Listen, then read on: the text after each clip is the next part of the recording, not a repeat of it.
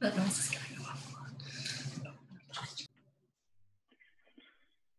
everyone. We're going to get started in a minute or two.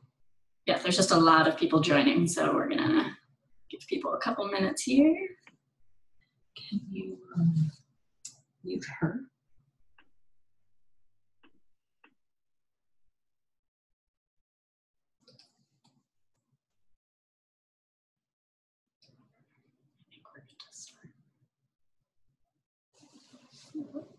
Where's my cursor?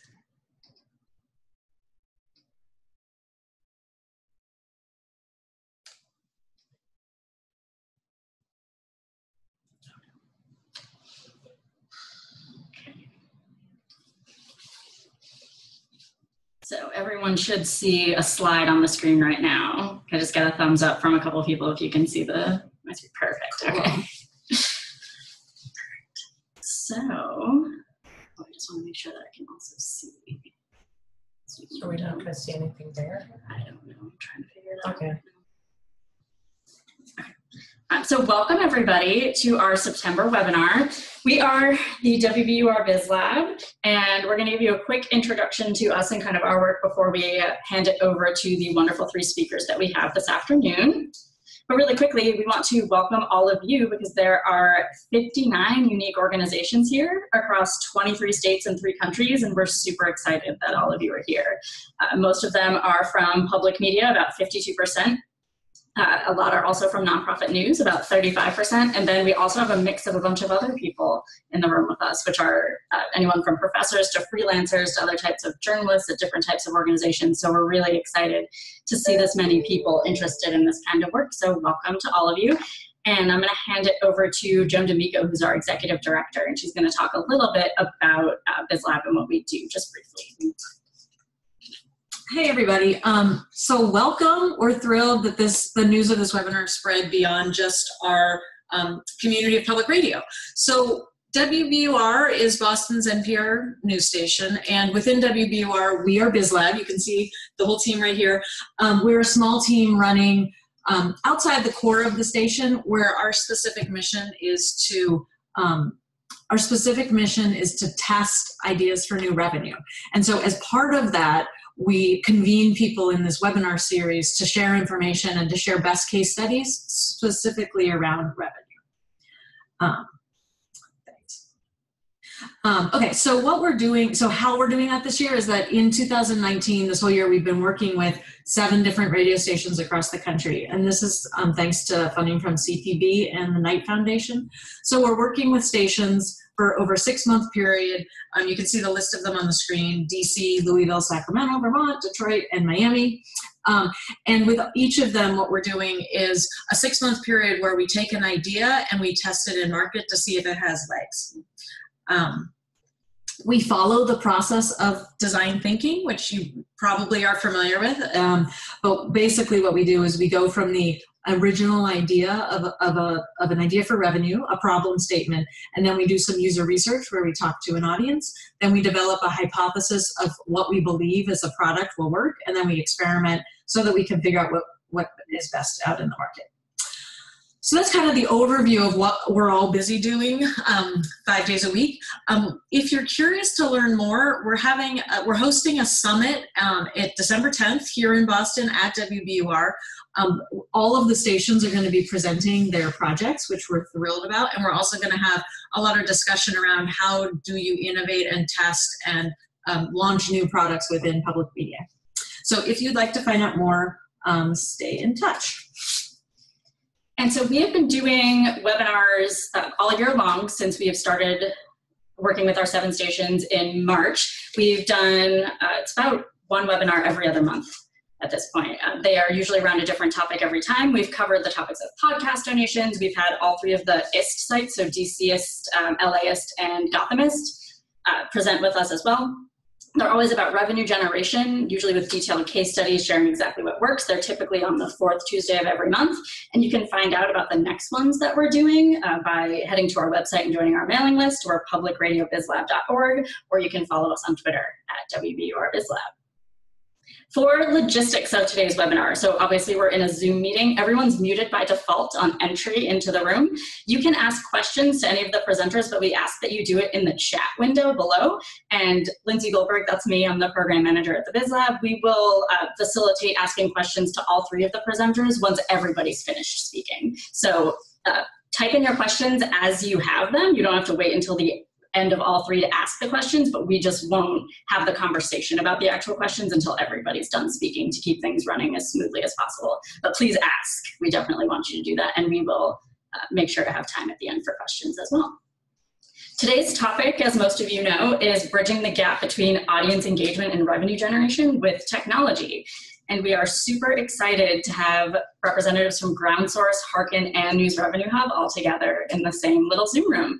So we have Andrew, who is the founder and CEO of Groundsource, Meredith, who's the engagement strategy and industry partnerships lead at Hearken, and Rebecca, who's the director of data and strategy at News Revenue Hub. And now we are going to hand it off to them. So I'm going to stop sharing my screen, and Meredith from Hearken is actually going to go first. So Meredith, take it away.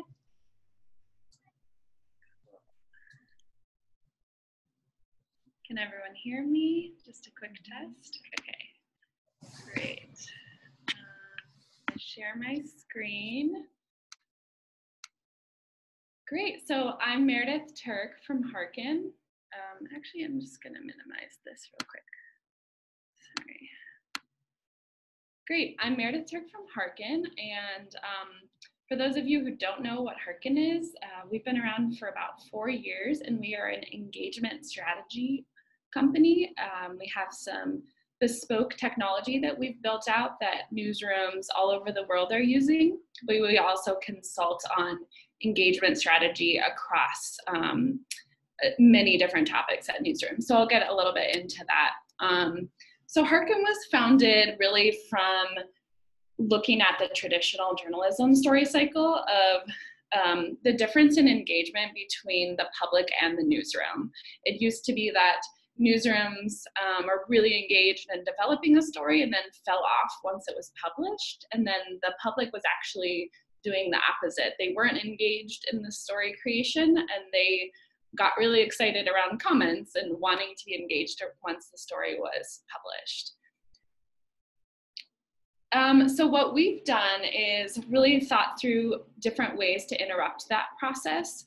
And so the technology that we have created really allows newsrooms to ask questions of have audience members ask questions that the newsroom can take and explore together. We have built a platform that audiences can vote on topics, and then ways that these stories can be shared easier. And then we also have a way for newsrooms to build in follow-up questions. So that has created this different model where the newsroom and the public are working on stories together, and the newsroom is really soliciting questions from the audience.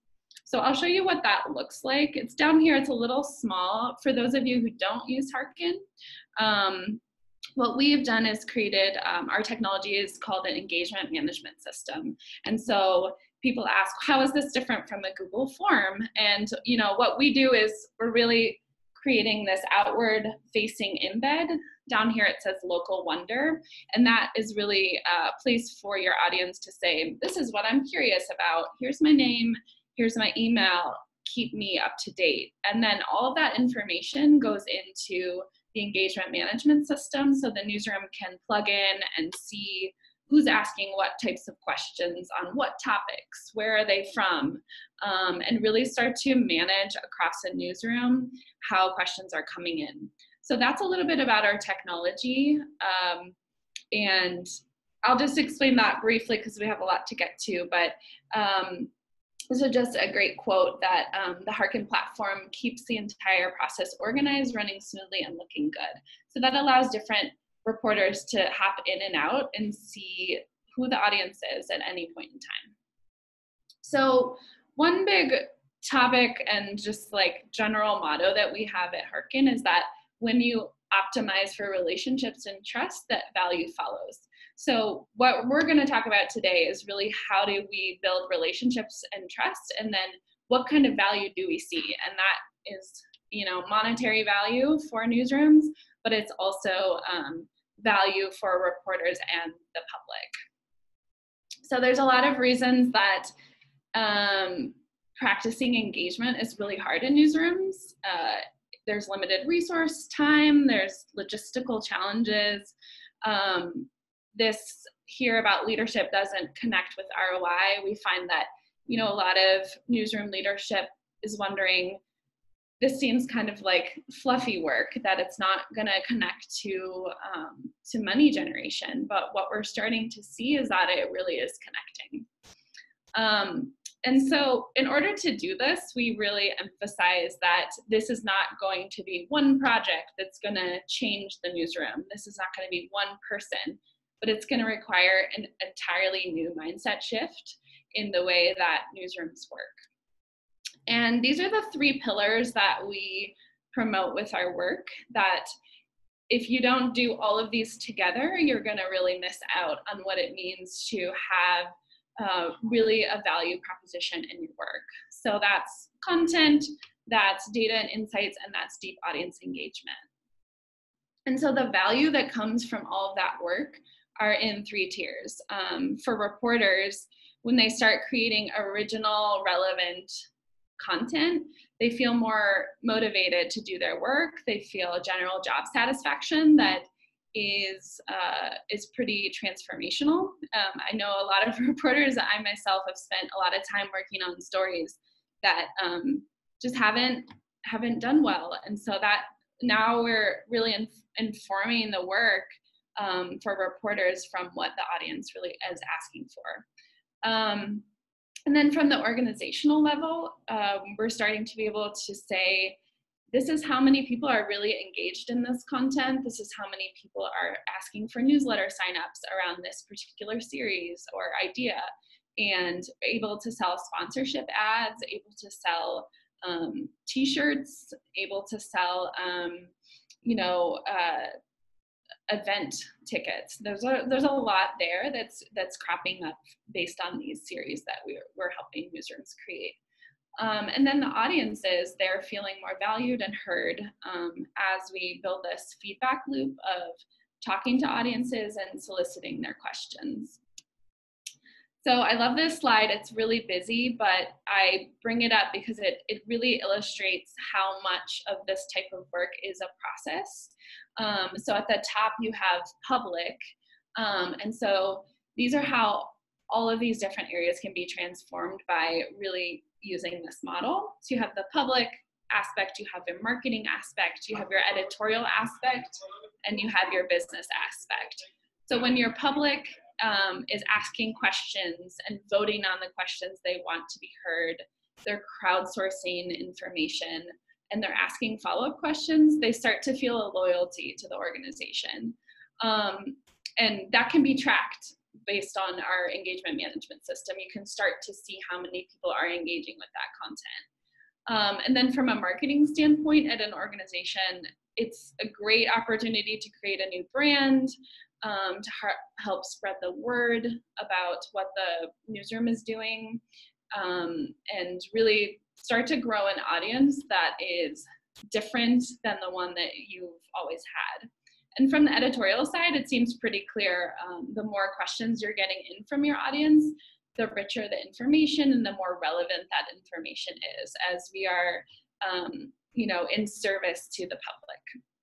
And then from the business standpoint, this is what everyone's curious about. How do you take those emails? How do you take that demographic information and then convert that to money for the organization? And so that's really what we're doing in the second and third year iterations of some of the newsrooms we're working with, is saying, here's all this bulk of information that you're getting from this engagement management system that you can then go to sponsors and say, this is how many people are interacting with our content. This is how many people are submitting questions. We can sell sponsorship space for this, or for a podcast about this topic. So here's just a few points. There's many other data points that we have about how Hearken is affecting newsrooms. But one is we have a really easy way for you to opt into newsletters in the embed that organizations use. And we find that more than 50% of people, when given the option to sign up for a newsletter, do. So there's a curiosity and there's an interest and there's sort of like a growing loyalty of your audience that wants to be kept in the loop around these series. And we also found, this was a couple of years ago, but a study was done about newsrooms that use Hearken, and they found that there was 2 to 5 times more likely conversion from Hearken users to become members of the organization, so to donate. And that was, you know, an increase of what it was before. So we're finding actually more and more, I want the study to be done again, because I think we're finding that even more and more as the years go by, that newsrooms are seeing that higher conversion rate. So I love this one. One of the first Hearken project came out of WBEZ. And the project is called Curious City. And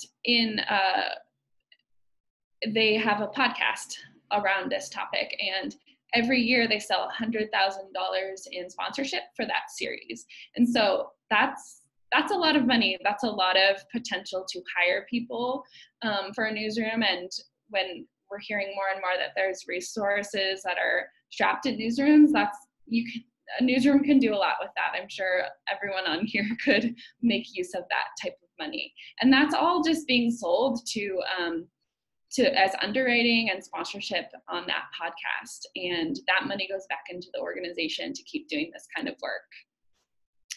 Vermont Public Radio is a great other example. They have a monthly podcast around this topic where they ask audience questions and then they vote monthly on those questions and then they report about those questions. And they have been able to get 10% of their total pledge drive yield from this project. I know that they sold out a t-shirt series.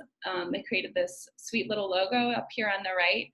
And they frequently sell out podcast underwriting spots. And they've been around for a couple of years doing this work. So it didn't happen overnight, but their commitment to getting audience feedback and questions has really paid off for them. So this slide here I really love because this goes to really show what it takes to change culture at an organization. KPCC in LA did a really a cool thing with their reporters. They didn't have just one engagement person working on this, but they actually required that every reporter build out a mission statement. So you can see up here on the right, this reporter has their mission statement up here. I explore how Southern Californians are trying to overcome the stigma of mental health struggles and what it will take to make help more accessible. And so Alyssa's mission statement is tied into our Hearken embed, so people can submit questions around that. And they start to really see that Alyssa is a person, is loyal to her work, so that loyalty is illustrated. And so every reporter has that. And so that is a way to start really changing the culture at a newsroom. They also require that 10% of the work that reporters do has an engagement strategy to it. And so that's Hearken based, or there's another number of organizations where they could use that sort of engagement work. So I love this example because I think it really illustrates like what it requires at a newsroom to really transform culture. I'll end here, but engagement is a process, not a product. There's not going to be one series that's just going to fix it in a month. It's going to be months of dedicated work and years of commitment to slowly growing new audiences and connecting with your audiences in different ways. But what we have seen is more and more, once that is done over a period of time, that the money and the revenue comes.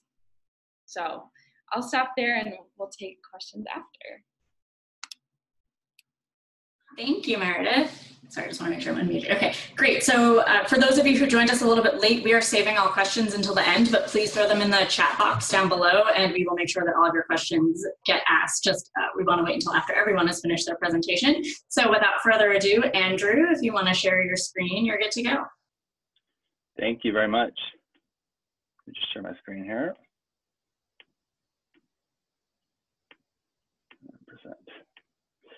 100%. All right, can you see this? Thumbs up, anyone? Great. So I'm Andrew Haig, founder of Groundsource. Prior to Groundsource, I was a reporter at Minnesota Public Radio, then co-founded the Public Insight Network. So I've really been working at the intersection of public media and engagement for, gosh, 16 years now. So, and really Groundsource is the latest iteration of that work. And the challenge that we set out to solve, and we're setting out to solve with Groundsource, is a really big one. That media in general, we feel like need to move out of the broadcast era where we're lecturing or speaking to a passive audience and into the relationship age. And that challenge has a lot of different moving parts to it. And Hearken is attacking a part of that. News revenue has another part of it. But I feel like there's increasingly a tribe of people and a group of platforms that media organizations can use to build a relationship with their audience, a genuine two-way relationship. And really, it's about kind of earning and keeping the attention of our audience and building loyalty. And that requires a lot more than just feeding a feed. The average person scrolls through more than 300 feet of news feeds a day. And in that context, earning and keeping and holding the loyalty of our audience is really challenging. So the problem, kind of as I was getting to, is that the models that are optimized for clicks and eyeballs are broken. And that we need more inclusive, authentic, and two-way methods for engaging with our communities that meets them where they are on the technologies they're using and the spaces where they feel comfortable communicating. And what's needed are a service or services that help media and brands build loyalty through sustained two-way connections. And that's really what Groundsource is all about. Because we believe that funnels don't build loyalty. That loyalty isn't a product of trying to sell something to someone. It's about building a relationship over time. That loyalty is a relational challenge, not a transactional one. And you'll see different versions of this. I think in Rebecca's presentation, I think they have an escalator. I think Hearken talks about a cycle. We talk about this spiral almost of an engagement over time, building loyalty that can take different forms, from high attention and high participation to people just wanting to kind of sit back and take in information and not participate. That relationships, like any good relationship, it takes a lot of different forms. And really that's what Groundsource is enabling, the ability to stay in touch with a large group of people over time, and then to, when appropriate, asking them for input and feedback and stories and all that kind of thing.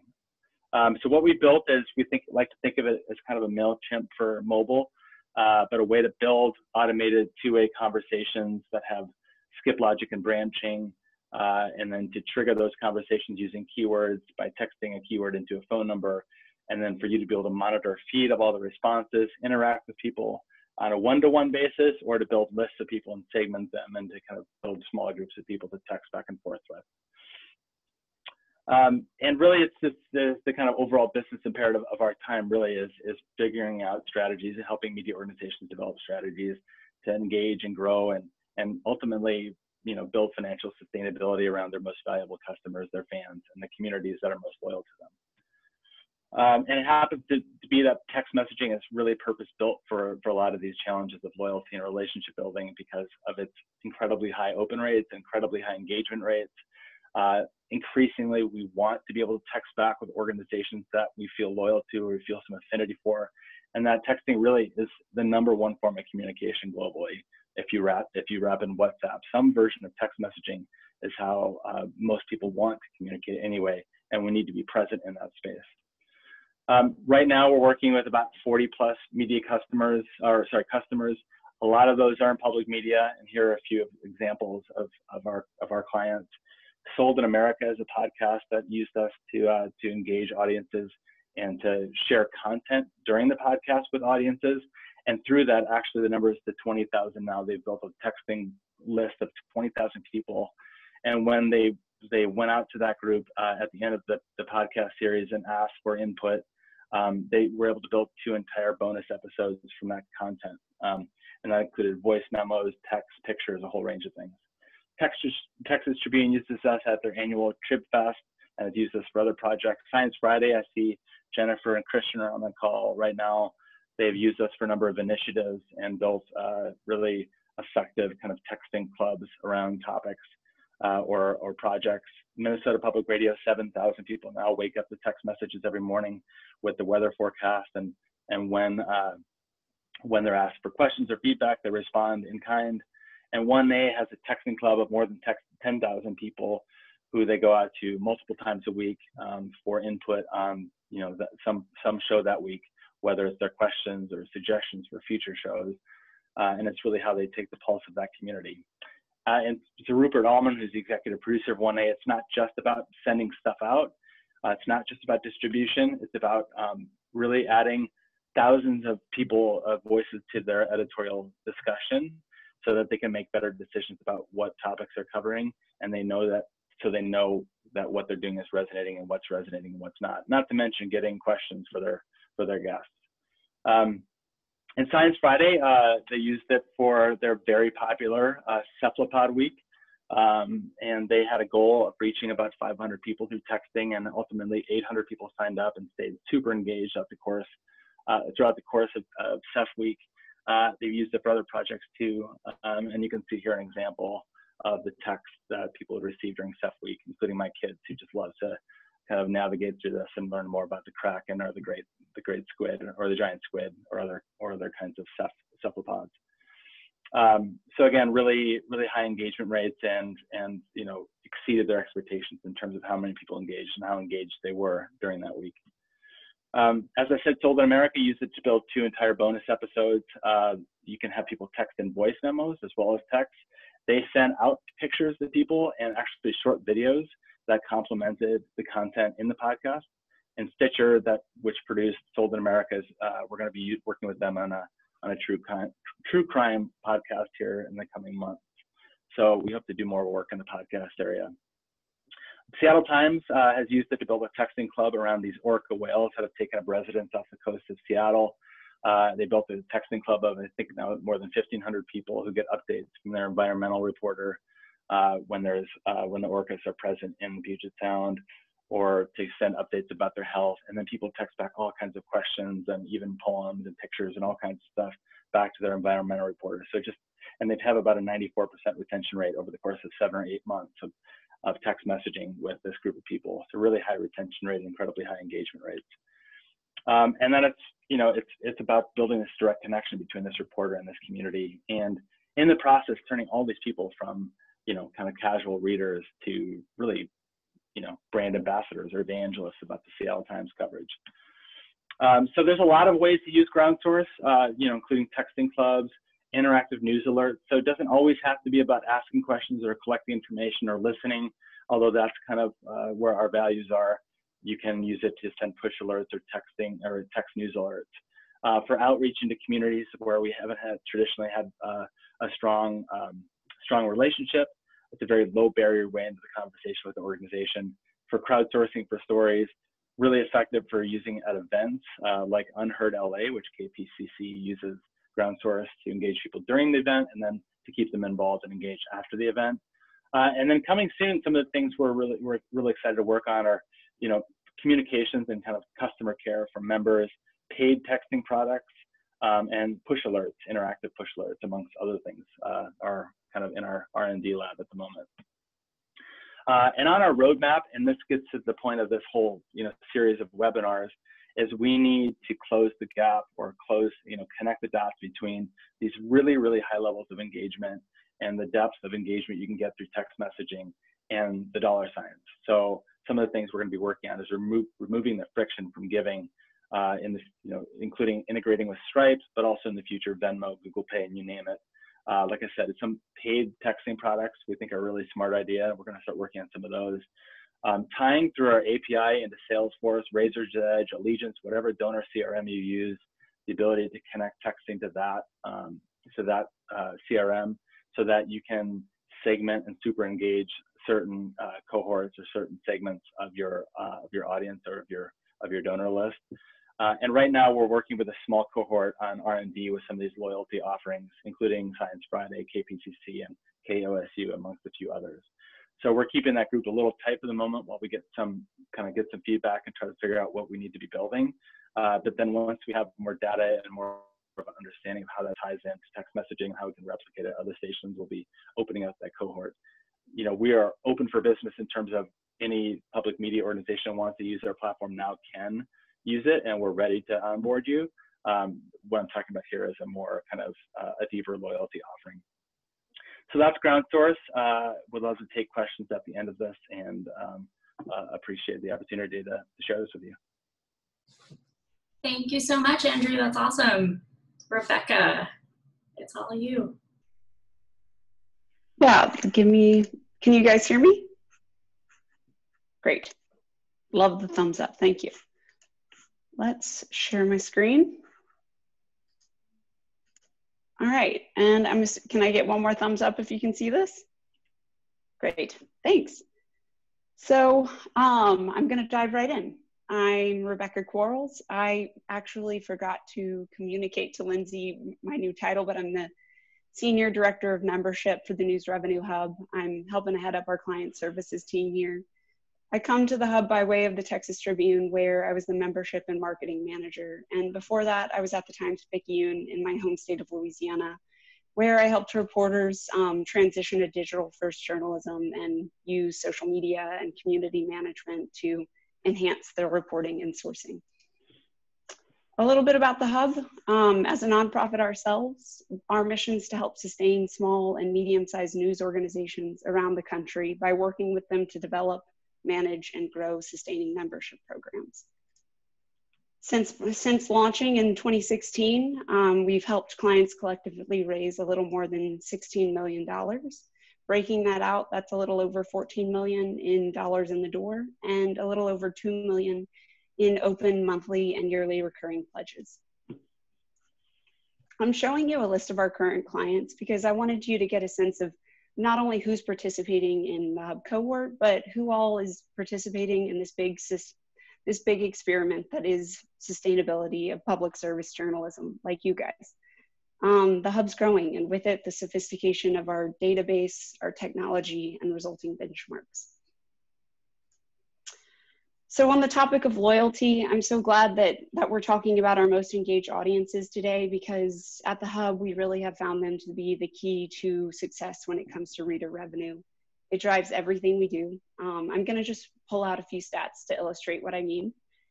Whenever a new news organization is accepted into the Hub, the first thing we do is conduct an audience survey. One of the most important, if somewhat simplistic, questions in our survey is the Net Promoter Score question.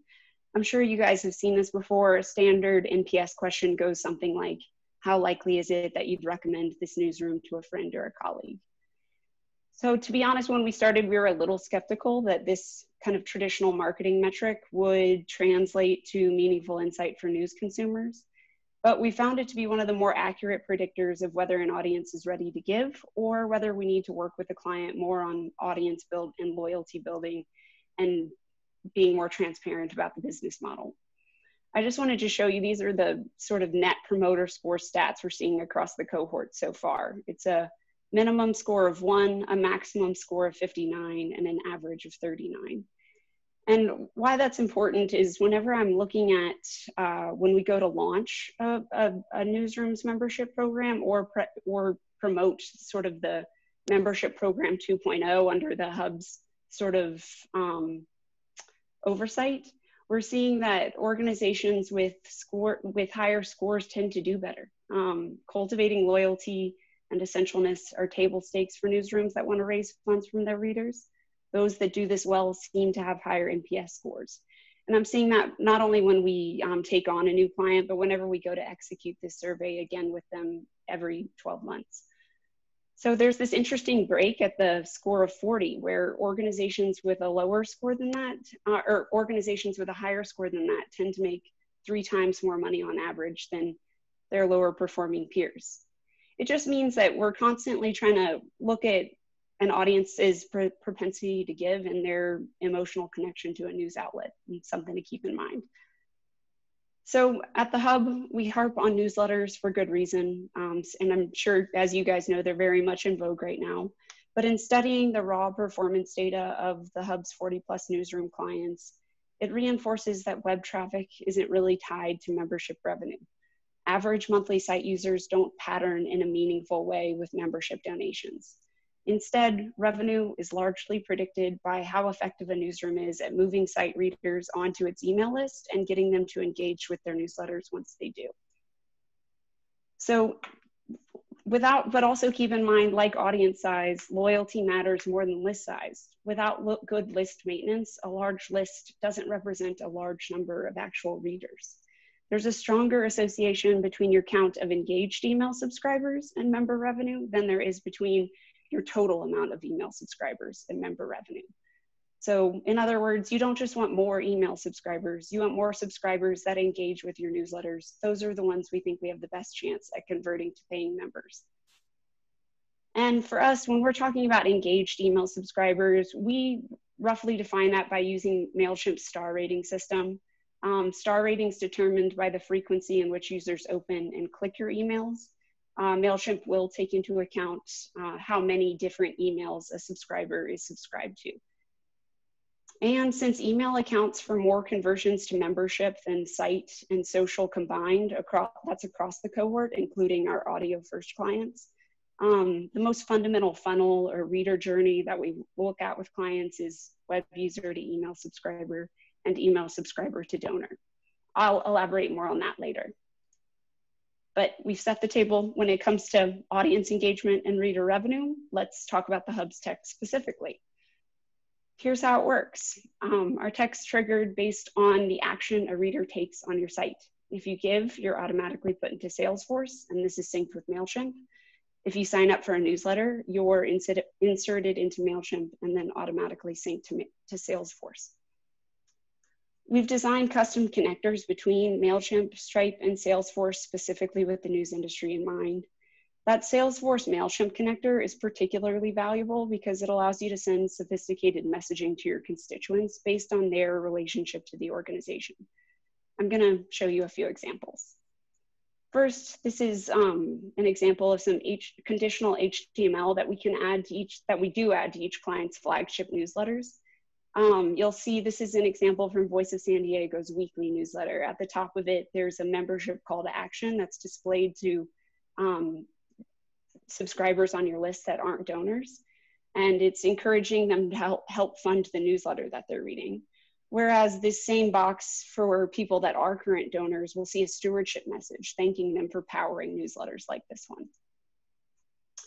And that sophisticated messaging extends to each client's automations. You all are probably aware of what a welcome series is, but just so we're on the same page, it's a series of explanatory emails sent to all new subscribers. It should ensure that they know what the newsletter is about, what your newsroom's mission is, what your business model looks like. It can contain links to donate, but they should be minimal. Instead, it should really just help prime readers for giving. Once all new subscribers complete that welcome series, non-donors are moved into an appeal series. The emails in that series help to make a concerted case for your nonprofit mission and explicitly ask for contributions. In essence, the tech allows you to have a permanent member recruitment campaign running in the background so that you can focus on what you do best, which is producing high quality journalism. Another automation that we help all clients execute is having a member renewal series. So again, the Salesforce MailChimp connector makes it to where MailChimp fires the series, but it's powered by a donor's membership expiration date in Salesforce. And because as soon as a donor renews based on their response to the series, that's automatically updated in their account so that they're removed from the automation even if they haven't completed the series. That way we don't keep hitting them up to renew after they've already given. The tech also allows you to ask often. We found success by diversifying how each newsroom gets to its revenue goal each year beyond biannual pledge drives. The more agile we can be in your major news moments, those moments when your brand or editorial work is being celebrated, the better. Think sending a crowdfund campaign to bolster your 2020 elections coverage, or to cover public records requests or legal fees related to FOIA. Moreover, the more that these appeals are tied to the core product, the better. We always tell newsrooms, don't make membership an island. Let's tie it to the wonderful things you're already doing. The tech also allows you to easily send stewardship communications to current donors, reinforcing their status and making them feel a greater sense of connectivity to the newsroom, which again can make it a lot easier to, when you go to ask them to renew, that they will.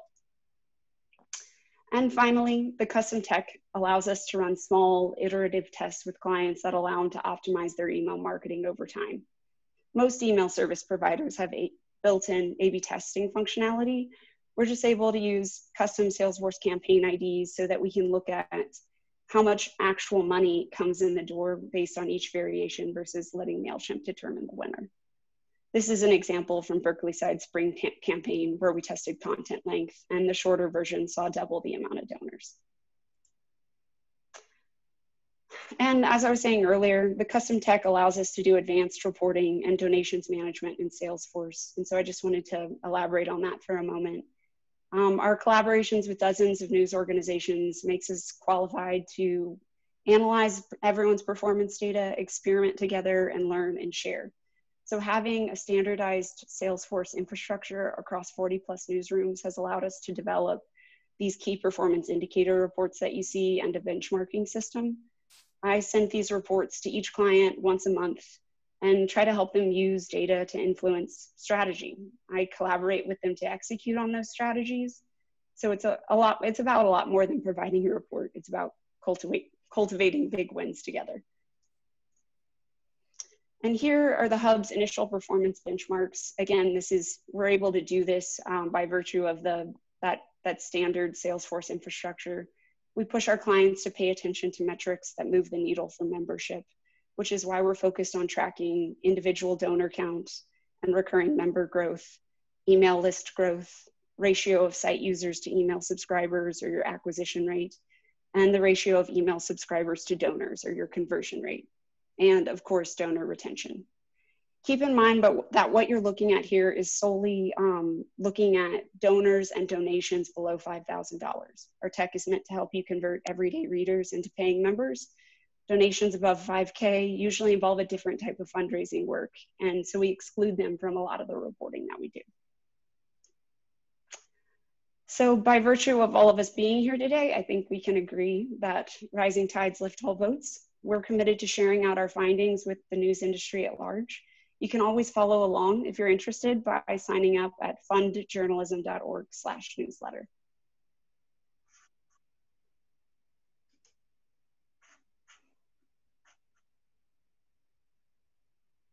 I think y'all. Thank you, Rebecca. Yeah. All right. So now it's kick it off with that one question. Yeah, it's Q&A time. So we're going to start with a question from us, and then we will get to all of the questions below that you guys have been asking the whole time. So thank you again to the three of our presenters. We appreciate you all, and we would clap for you if we weren't on Zoom because it's a little bit weird, but we're clapping in our heads and right here with our team. So go ahead.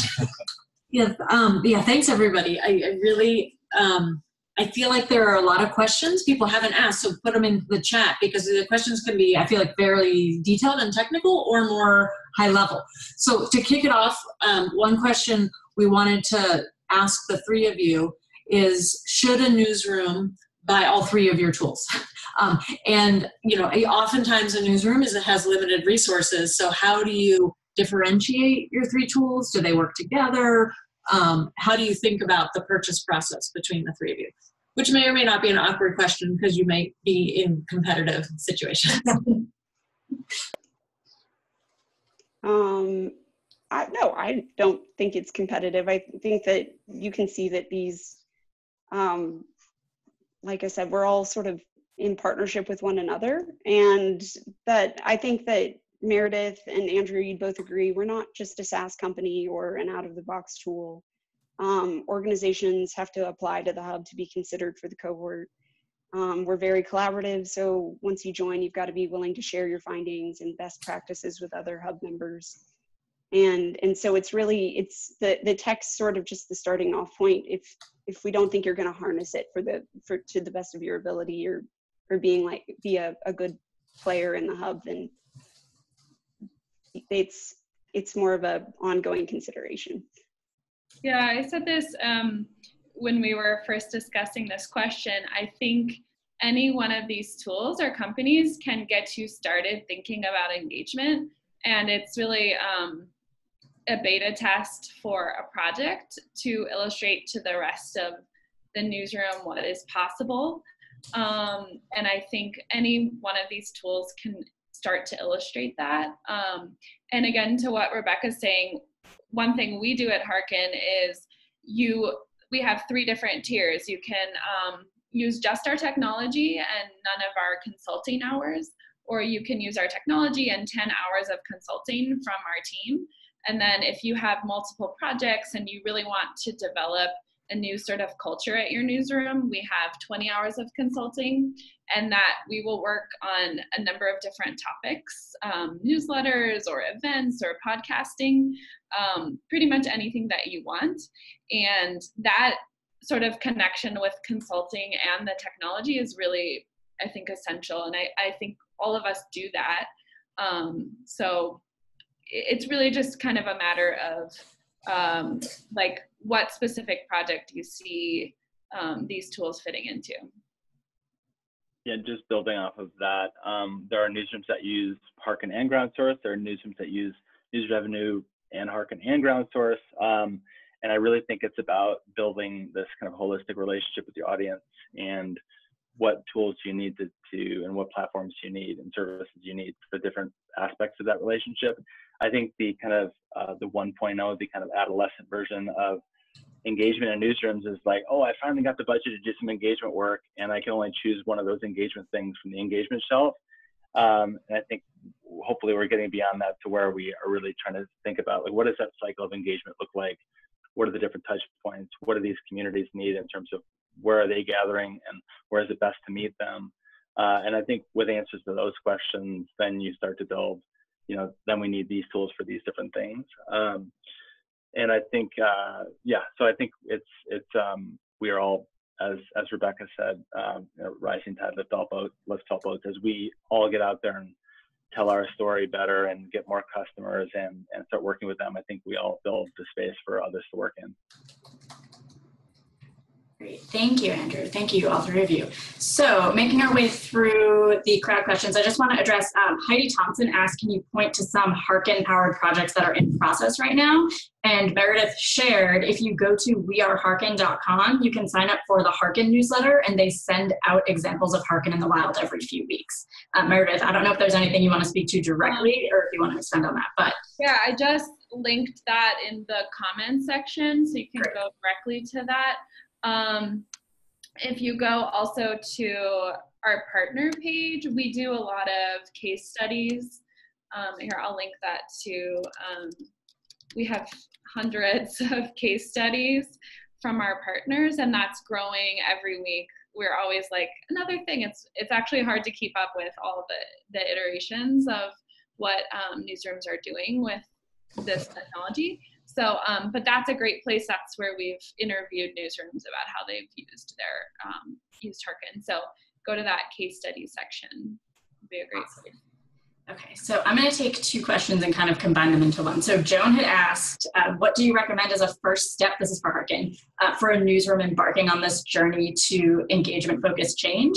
And then Gabby asked what some metrics are to evaluate whether or not there's been an actual mindset shift. So what are the first steps toward the mindset shift? And then how do you evaluate a mindset shift that's kind of in progress? And this is for me again? Yes. Yeah. Okay. That's a tricky one. I know that there's I think there's a Center for Media Engagement study with Gatehouse that's coming out where they did some surveying around mindset shift.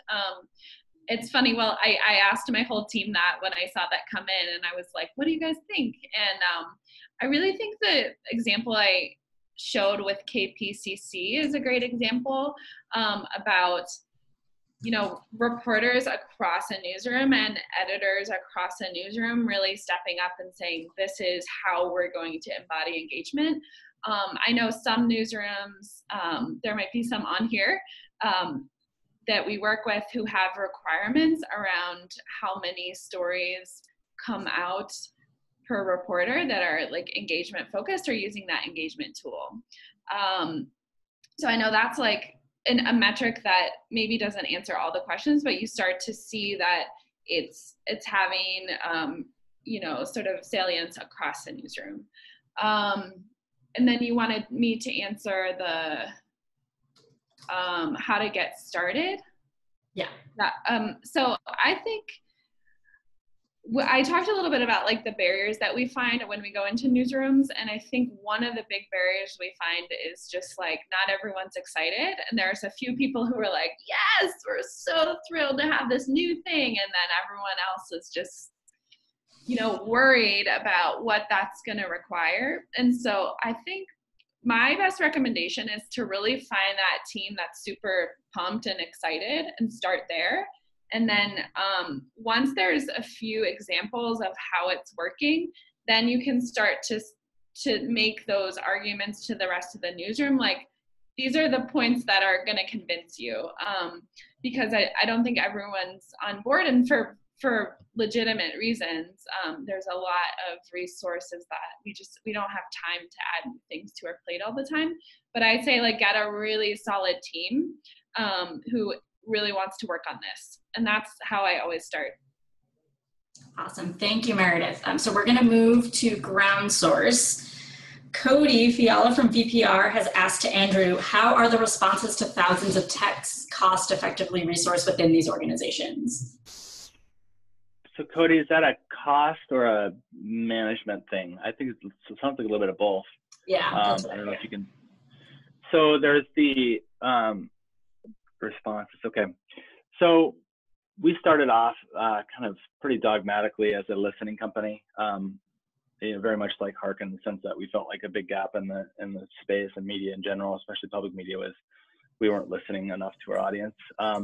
But I think what we've evolved to understand, and we're growing to understand, is that listening is hard, and if you ask for feedback, you have to be present to read through everything, and to the best extent you can, respond to it. So, we now work with newsrooms to kind of mix in listening and feedback generation with more, news alerts and keeping people, keeping in touch with people about, projects or different initiatives that your newsroom's working on. And then when appropriate, turning on that feedback mechanism, which will fill up with feedback almost assuredly. So a couple things, dedicating the resources and being realistic about the time it takes to really go through everything and read through it and be able to make sense of it, to the extent that you want to guide programming or inform producers of the direction that the project should take. So that's one thing. And I think in terms of cost, I think there was another question about how much these services cost. Our clients pay anywhere from $100 a month upwards of many multiples of that, depending really, and we base our pricing on the number of active relationships you have within your community. So the more active relationships you have, the more people you're communicating with on a month-to-month basis, the more you would pay. But you can have really effective, high impact projects where you're communicating with a few hundred people if you're in contact with them frequently and you're listening to them. So it's not, and I think this gets to a point that I think folks at Hearken and I talk about a lot. It's like, sometimes it's not about, we have to move out of this idea of like everything we do has to scale to the many, many thousands. Sometimes we can have incredible impact in the community by listening to or paying real close attention to a few dozen people or a few hundred people. And sometimes the most effective convenings are one in which a really engaged small group of people show up. So I think it's really being intentional about who you're trying to listen into and what your intent is in listening to them and engaging them. And then having the resources available to make sure you can back up that promise. But that doesn't have to be like, boy, if we don't get tens of thousands of people responding to this, it's going to be a failure. We, got to break that kind of scale above all mindset, I think. Great, thank you, Andrew. So I want to jump over to Rebecca really quickly because someone asked if you're only available to small and medium-sized newsrooms. Yeah, good question. Whenever I said the small to medium-sized publishers, I'm talking about that in relation to our mission. That is our mission, to help those smaller and medium-sized ones achieve greater financial sustainability. We certainly work with larger publishers. It's just they don't really need our help as much when it comes to the sustainability part. So no, we open to all forms of newsrooms. That is an excellent segue into the question of cost for all of these products. Someone asked that in the chat box. I don't know if it's best to try to get in touch with each of you individually when it comes to cost, or if there is a flat number you can give. But all three of you can answer that whichever way you want to right now.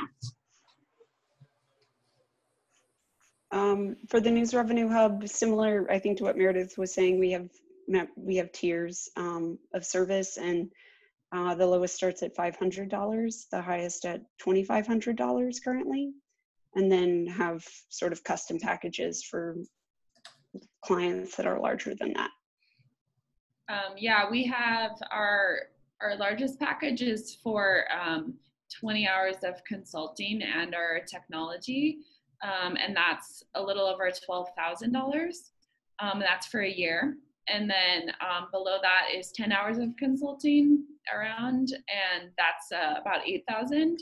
And then just using our technology without any consulting is around $5,000. We also have a membership community that you can join. That's $150 a year.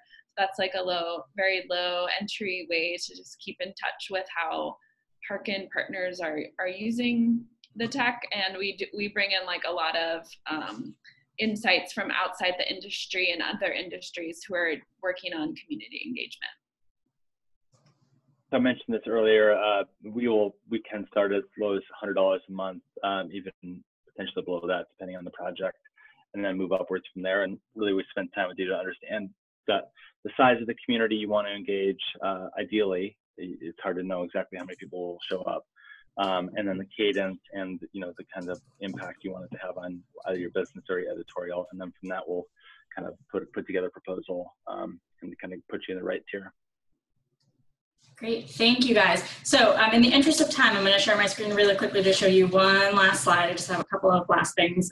We did not get to all of the questions, but if you do still have questions, Meredith has provided her email address in the chat box. It is meredith.turk@wearehearken.com. You're also welcome to reach out to any of us if you have questions. Hopefully you can all see my screen. Can you also? I'd also love to announce the summit we're hosting soon if you have, yes. If you have a minute. Yeah, for sure. So I just popped that into our last slide right here. You can follow us on Twitter right here at WBUR BizLab. Oh, I can't see it for some reason. Yeah. Sorry, hold on. I'm on two screens. You see it now? Yeah. There we go. Okay. So, sorry about that. WBUR BizLab, you can follow us on Twitter. You can also reach out to us if you need any more questions answered. I'm happy to facilitate an intro for you if need be, or I can ask myself and get back to you. publicradiobizlab.org for updates on our work. You can email us if you have questions about our December 10th summit, and we will have a link for tickets to ours coming out soon. But Hearken is having an Engagement Innovation Summit on October 23rd and 24th in New York City, and you can head to engagementinnovator.com for more info on that. Meredith, you can add anything you have as well. Yeah, I just posted the link in here. So if anyone's interested in that, let me know. And yeah, it's going to be neat. I think we're going to be bringing in people from all different industries to talk about what they know about community engagement. Awesome. And then, so Andrew just dropped a phone schedule in there as well. Oh, everybody's dropping contact information into the chat box, and I will also send all of this information back out when I send out the recording of this call to our email list, which everybody who registered has been added to our email list, so you will receive all this information. Don't worry about scrambling to write it down. Okay? Thank you so much to our presenters. Thank you guys for coming. This has been wonderful. Thank y'all. Thank you. Bye, guys. Thank you so much. Bye. Bye.